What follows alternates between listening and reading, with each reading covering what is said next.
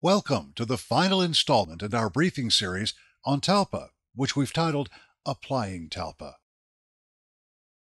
Up to this point, we've talked about the various elements of TALPA, including contamination classification, runway condition assessment, field condition reporting, and runway condition. In this briefing, we'll see how pilots use field condition NOTAMs and the new runway condition codes to assess takeoff and landing performance on a contaminated runway. We'll also go over how the Runway Condition Assessment Matrix serves as a decision-making aid, especially during the time of arrival landing performance assessment. And we'll look at the very important role pilots play in the TALPA initiative by furnishing accurate, timely braking action reports. These reports help airport operators validate the reported runway conditions and serve as warnings that those conditions might be getting worse. Before we start, it's important to understand what TALPA is not. No process, no program, no tool yet invented can decide for the pilot whether it's safe to take off or land on a given runway. But as part of a safety risk management program, these are tools that can help the pilot make an informed decision. With the proper training, you as a pilot should know the performance requirements for takeoff or landing.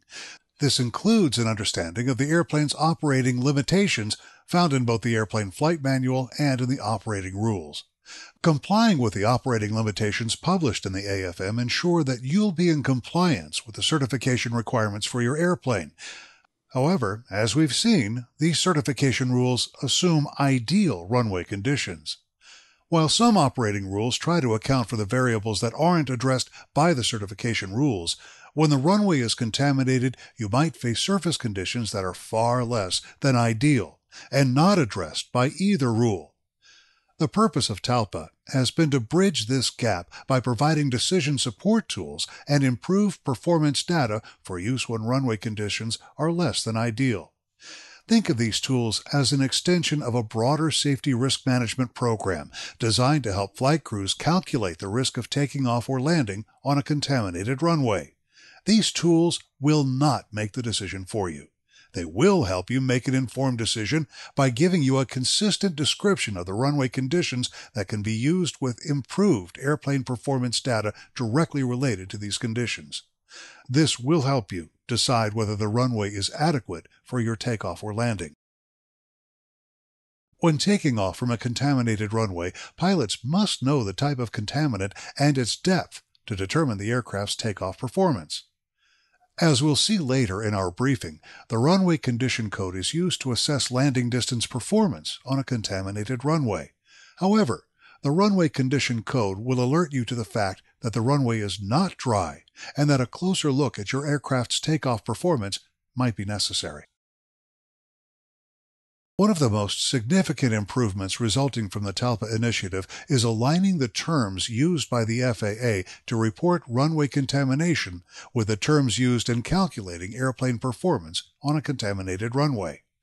Not all reportable contaminants will have corresponding performance data, but where that data is provided, you should find the terms used in the runway field condition reports closely match the terms used with the airplane's performance data. Pilots should find it easier to use existing contaminated runway takeoff performance data with the new field condition NOTAMs, and this process should become even easier as manufacturers adopt FAA's latest guidance for developing contaminated runway takeoff data. Among the TALPA initiative's biggest benefits are the tools pilots can use to assess landing performance based on the actual runway conditions at the time of arrival.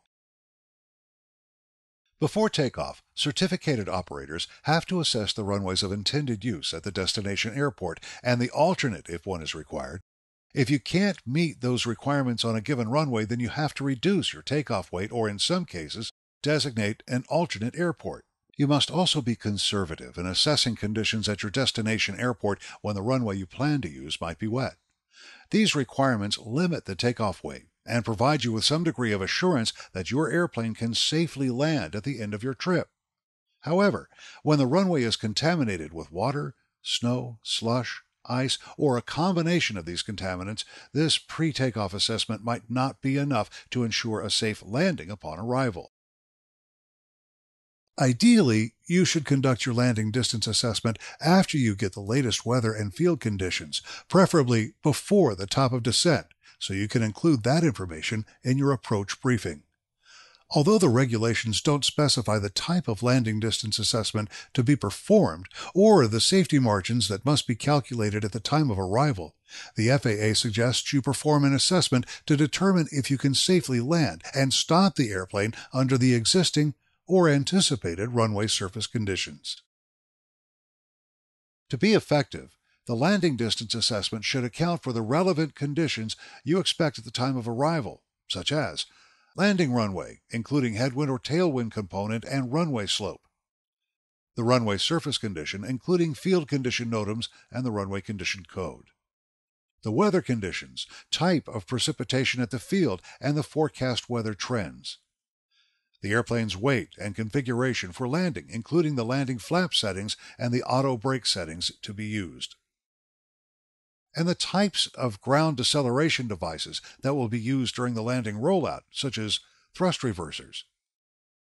When making the assessment, you should consider how much deterioration in the runway's condition you'll tolerate before deciding it's no longer suitable for landing. You can choose another runway at the same airport, or decide to divert to another airport.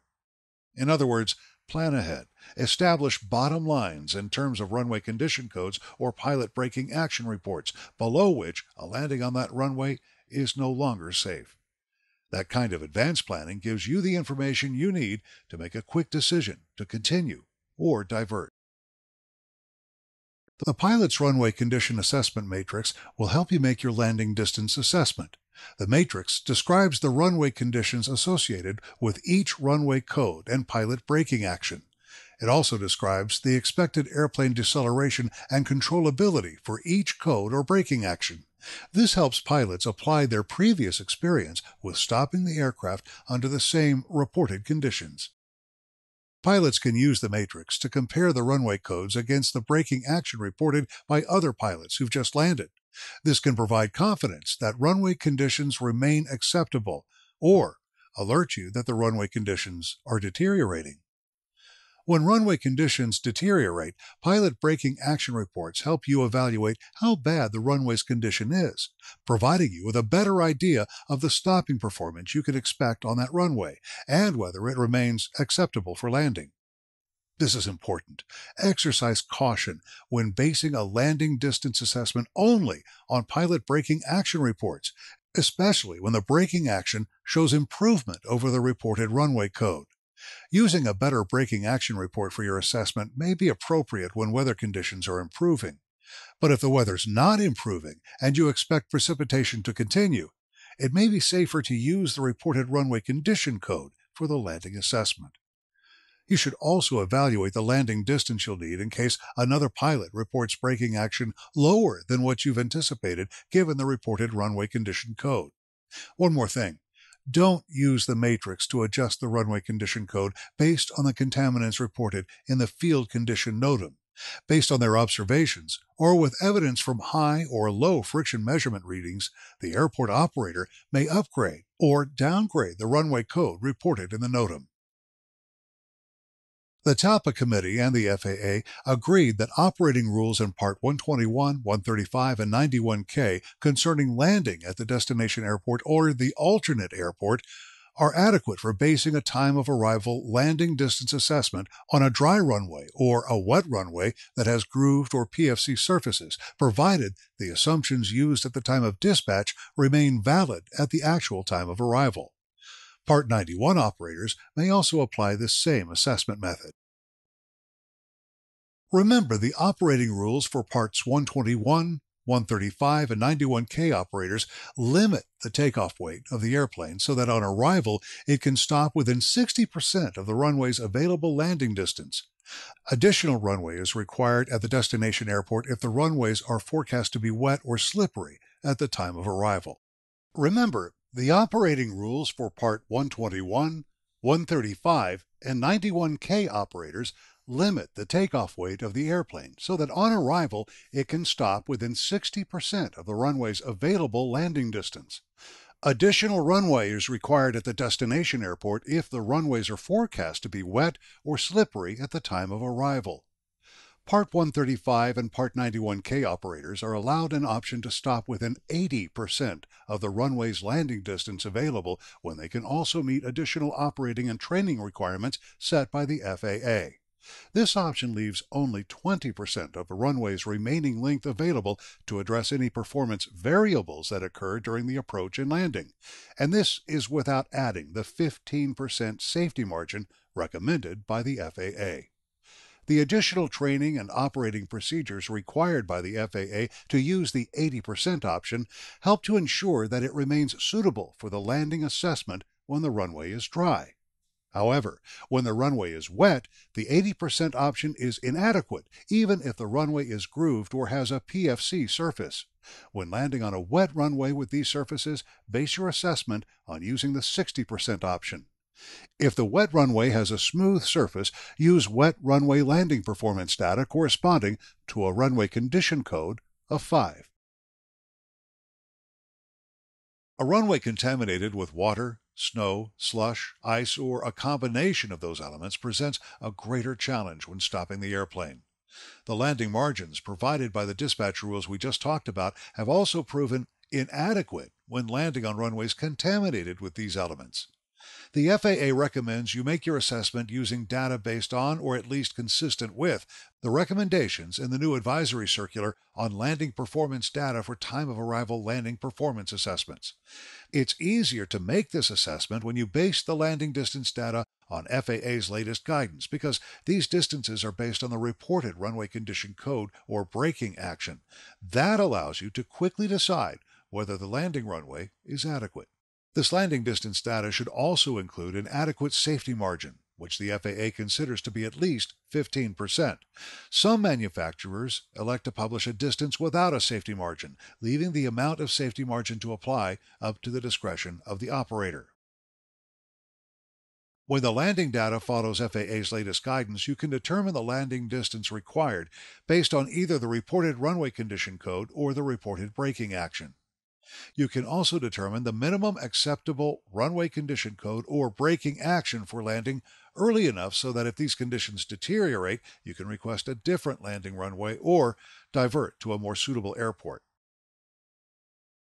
For some older airplanes still in service, the manufacturer might not have provided advisory data for a time of arrival assessment. This is especially true for planes made by companies that no longer exist. In this case, the FAA has published a table of landing distance factors for use with the dry runway unfactored landing distance data found in the airplane flight manual. These factors include a 15% safety margin along with an air distance representative of normal operational practices. To find the landing distance required, multiply the dry runway unfactored landing distance by the factor associated with the runway condition code or braking action report. Different factors for each code or braking action are furnished depending on whether maximum thrust reversers will be used during the stop, and for modern turboprops with effective propeller disc braking. Be sure to use the factor appropriate for the aircraft you're flying. With a reported runway condition code of 3 and a dry runway unfactored landing distance of 2,500 feet, you'll need 6,250 feet to land, including that FAA-required 15% safety margin. Now that we know the landing distance required, we need to check whether the runway is long enough for our use.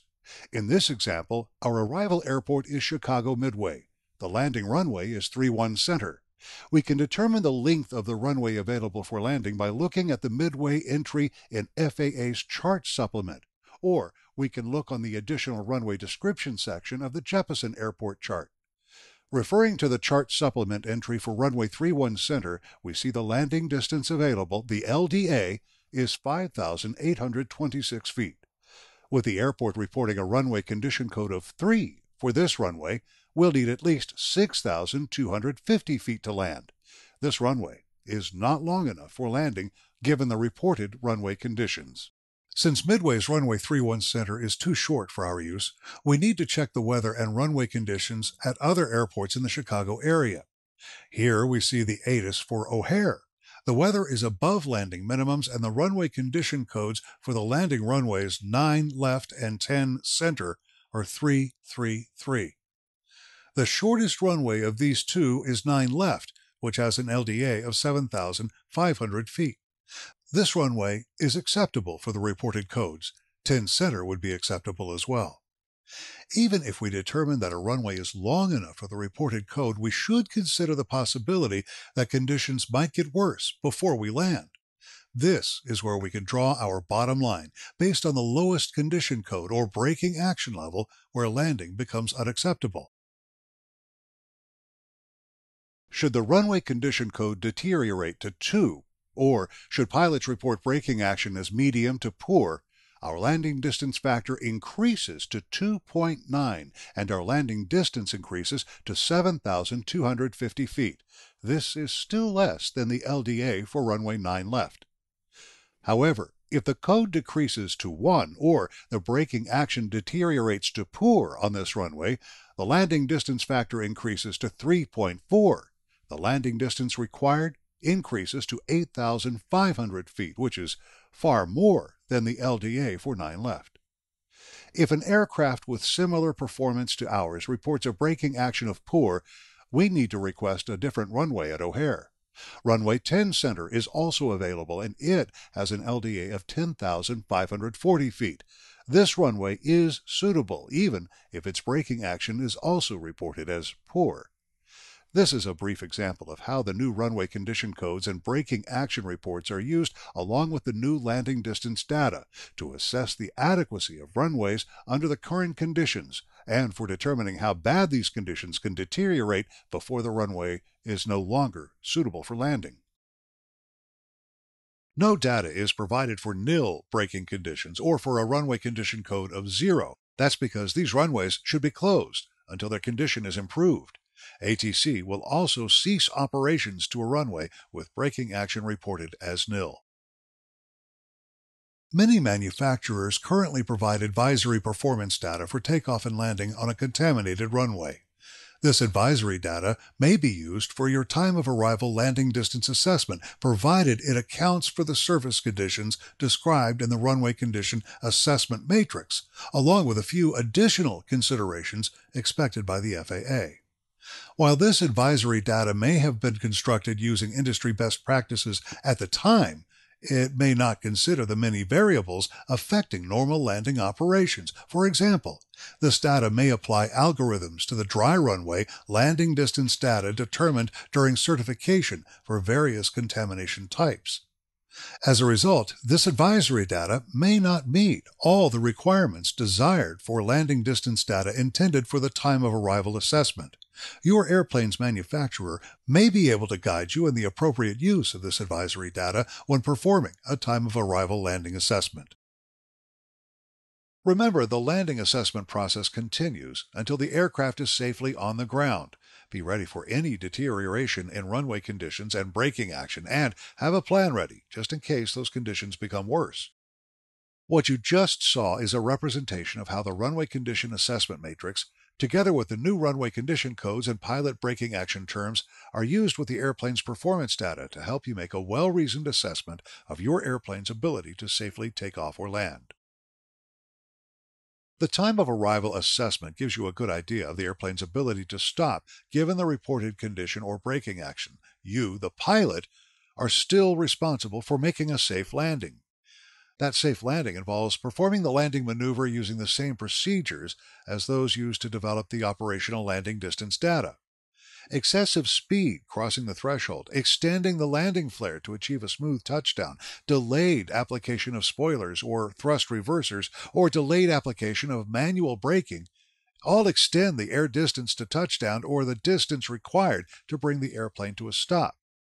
If the landing assessment is based on using maximum reverse thrust, but you only use idle reverse, then a stopping distance could be much longer than planned, especially with the lower runway condition codes or with reduced braking action. If you're going too fast over the threshold, or if you can't make the assumed touchdown point, your best option may be to go around and try again. The pilot's role in TALPA doesn't end when the airplane exits the runway. While the airport operator is responsible for assessing the runway's condition, pilots are responsible for providing accurate braking action reports that help validate the runway's condition. These reports provide critical feedback about the accuracy of the assigned codes when it comes to actual braking performance. These reports are passed along to other pilots landing at the airport and to the airport operator. To the landing pilot, they can provide a degree of confidence about their own runway assessment, or these reports can serve as a warning that the runway's condition is getting worse. Of course, when the runway is busy, it's harder to make those critical inspections. In fact, the airport operator may have to schedule them along with arrivals.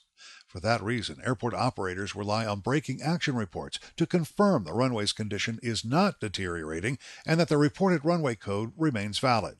However, when braking action reports suggest the reported codes no longer match the runway's true condition, the airport operator may downgrade the codes until the runway's condition can be improved. FAA's new braking action terms now closely associate stopping performance and controllability with the runway's contaminants and condition codes. Whenever ATC reports braking action advisories are in effect, pilots should provide a braking action report. This is especially important when your braking experience is different than what you expected, given the reported runway condition code. The good news is that these new terms are included in the pilot's version of the Runway Condition Assessment Matrix. When it's safe and appropriate to do so, you can refer to this matrix to help describe the airplane's deceleration and direction control during your landing. We want to emphasize when it's safe and appropriate to do so. Don't jeopardize aircraft control or safety during taxi to make the report. Give your braking action report only when it's safe for you to do so. Another important thing, you should correctly judge the airplane's deceleration relative to the amount of wheel braking used during the stop. Some airplanes can be slowed using highly effective thrust reversers. You might hardly touch the wheel brakes until you reach taxi speeds. And while the overall stopping performance of your airplane might appear to be good using thrust reversers alone, that doesn't equal good wheel braking action. You might not achieve the same deceleration using wheel brakes alone, especially when runway contaminants don't impinge against the fuselage and wings. As a pilot, you must be familiar with your airplane and know the amount of deceleration provided for the wheel brakes applied when stopping on a dry runway. This allows you to accurately judge the reduced deceleration when stopping on a contaminated runway, when the wheel brakes are not as effective as they are on a dry runway. Many airplanes aren't equipped with thrust reversers or limit the amount of reverse that might be used because of directional control. These airplanes rely more on wheel braking and spoilers to stop. An overly optimistic braking action report may adversely affect another flight crew's landing assessment of a contaminated runway, especially if their airplane relies on deceleration devices that differ from yours. Have a good idea of what normal deceleration feels like in your airplane when stopping on a dry runway. Judge your deceleration when stopping on a contaminated runway based on the amount of wheel brakes applied. Then, use the observed level of deceleration along with the RCAM to make an accurate braking action report. Before we close, let's talk about situations where the airplane doesn't behave as planned. A landing under these circumstances might involve emergency or abnormal procedures.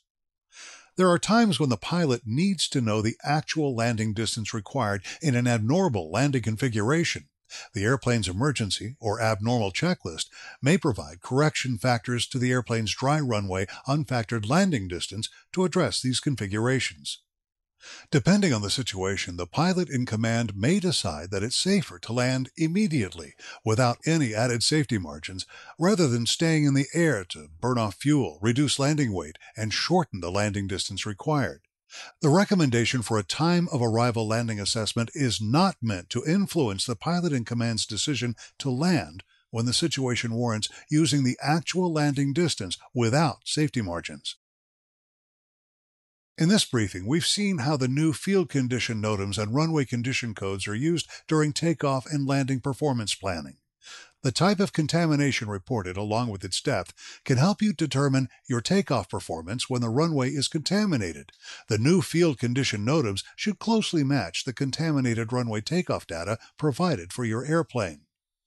The runway condition codes and braking action reports help the pilot make a time of arrival landing performance assessment on a contaminated runway. For manufacturers who've elected to comply with the new TALPA guidance, landing distance data may be provided that directly refers to these codes and braking actions.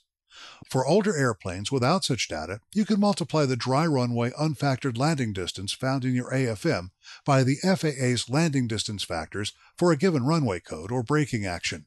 The resulting landing distance required includes the FAA's recommended 15% safety margin and can help you decide whether the runway is long enough given the reported conditions or braking action. Your landing assessment should establish the minimum acceptable runway condition code or braking action for the landing runway.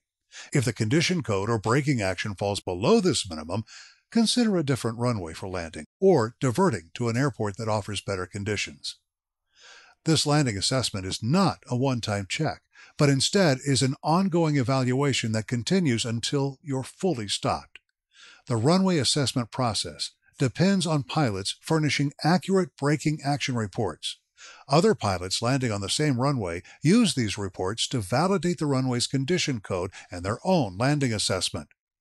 Airport operators match these reports against their own runway assessment, the current reported code, and whether they need to downgrade the code until they can improve the runway's condition.